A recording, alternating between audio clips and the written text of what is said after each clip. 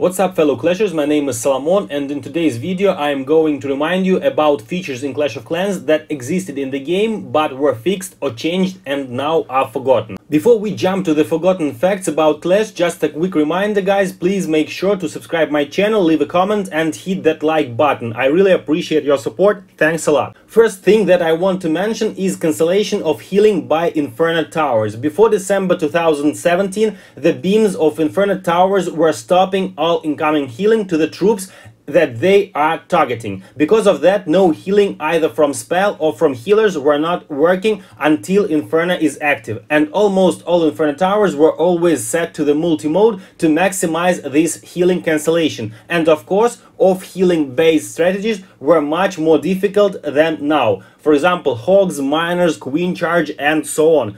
On the example, you see that the Queen actually is stepping into the Inferno radius and Inferno beams and stop getting healed until the Inferno Tower goes down. And that also was happening to the Hog Riders when you use the heal spell and so on and so on. And after the update, even when the Inferno Tower is working, you are getting healed by the healers or heal spell, and this made game much more easier. The next thing that I think most of us have forgotten is the absence of friendly wars. Now, if you open a clan and this clan has this option on, you can hit the challenge button, and if the clan is possible for the friendly challenge, you send them invitation and then the friendly challenge is happening. In the previous days there were only regular wars, and in case you wanted to face some particular clan, for example for some kind of tournament, you had to contact the clan, make sure that they have the same town hall composition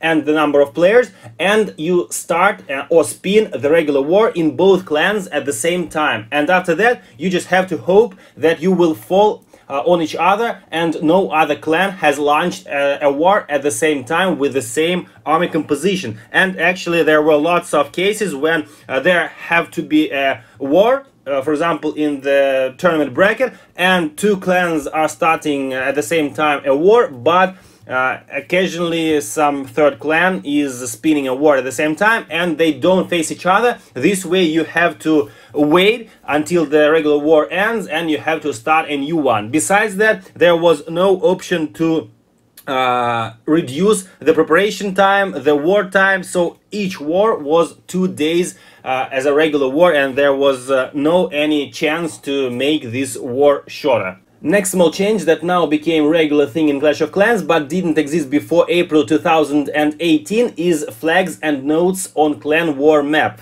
Now you see that actually I can flag any base that I want to attack, 2 flags for 2 attacks. But before this thing was added into the game, there were lots of ways to resolve an opponent in clan war for yourself to hit. Some clans were writing down targets in the clan description, others were using specific websites or even social media, and as you understand, this was pretty complex. I mean, it was really nightmare, because you are preparing an army for an attack, you go offline, and when you come back you see that your target was hit by another player because there was no way to inform your teammates that you are preparing to hit for example 17 number or 16 or any other else, because you can write in the clan chat, but clan chat goes away, and so on and so on. And this was, as I said, pretty complex, and this small change made the clan wars much more efficient and much more comfortable. The next small thing that was also added into the game and made life easier is the sleep mode of clan castle troops. And even with me, there were such cases when you are preparing an army to attack in clan war and you requested the clan castle troops, but as the army is preparing pretty long, you go offline and you get raided. And then when you log in, you see that the army is prepared and you go into attack, but you suddenly discover that you are out of CC troops because during the raid your CC troops were killed. And this simple button with guard or sleep made life much more easier, because actually your CC troops doesn't really affect the result of your raid. And at that time there were no Legend League, and that means that all farming was for resources, and your clan castle troops didn't protect much resources, but they were really needed for your attack. And then you have to request again, and sometimes there is a timer for request, and because of the raid you have to wait this timer to request again, and this makes life not very easy. And as I said, this simple button made life much easier. Next thing that was common in old times is town hall sniping. This is the effect when people in high leagues, and not only in high leagues, put the town hall in the corner of the map on their base so that it could be easily destroyed. This was done so that when you were attacked, the attacker simply took down the town hall, took a few trophies from you and gave you a shield without taking resources and stars. That means that you get a shield pretty easily. You go offline waiting for attack, you got attacked and you got a big shield, but you lose not too much trophies and not too much resources. After one of the updates, this mechanic was changed, and if the attacker spends less than 50% of the army, then the shield is not given. In addition, the town hall has become a storage, and when it is destroyed, part of the resources are also taken away from you. And at that moment, when the update was launched, all the corner bases were cancelled. No people are using such bases, but before that it was very easy to upgrade to Titan League and even further just by sniping the town halls. You just search for such bases, take down the town hall and start searching for the next one. But this searching were taking lots of time, and you had to invest a lot of time just to push the trophies. And in that times there were town hall 7s in Titans.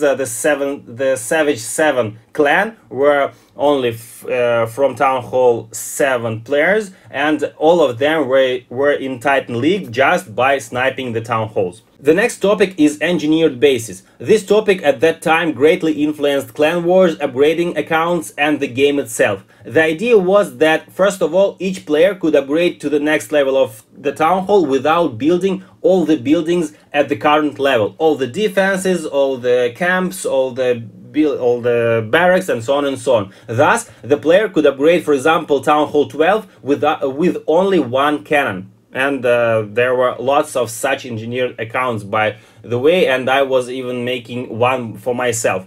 And the reason why people were doing that is that war balance was based pretty much on defenses. So if you have only upgraded offense without defenses, then in clan war your base is counted as a town hall 7 or 8. But your army and heroes are on top level. That means that you can easily kill top bases of opponents in clan war. Also, when you have lots of engineered bases, you could find opponent in clan war with much lower town halls than you have because of balancing. This way, engineered clans were making insane win streaks without losing at all. There were even instructions on how correctly do engineered accounts. And until this was fixed, almost all wars were just contests who has better engineered bases.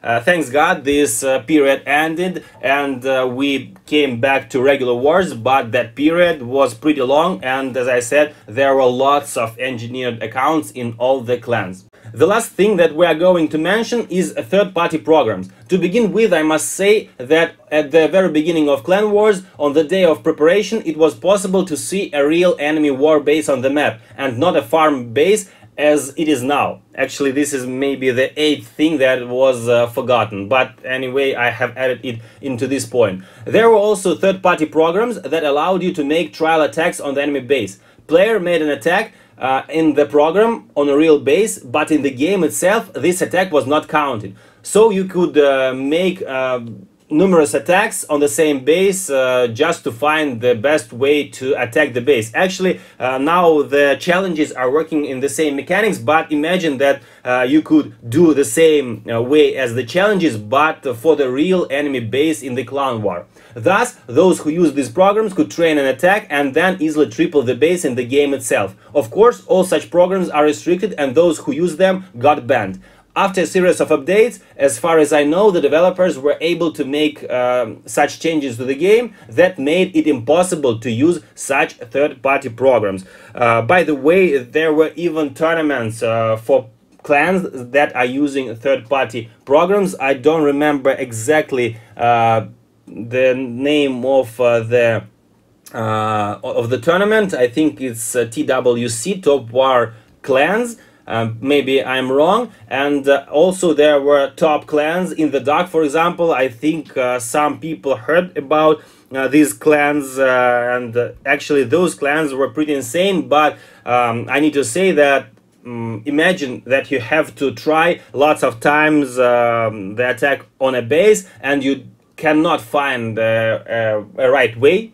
For example, the difficult challenge that was created by Yuda, and you understand that you are spending lots of time just to find the solution, and then you are going to the real attack and you make a fail, and that feels, I think that feels bad. But anyway, the usage of some kind of third-party programs are always bad, and this ruins the game itself. And I'm very glad that now, as far as I know, actually now all the third-party programs are not working at all because of the changes made by the creators. And anyway, the fair play is always the best way of playing the game. So these were 7 forgotten things in Clash of Clans that existed in the game in the past, and now many players don't even remember that. I have been making videos about Clash of Clans since 2015, and all these features I have filled and I have checked by myself, except the third-party programming. I didn't use it, and I didn't even know what the names of these programs, but I heard and I knew that they existed.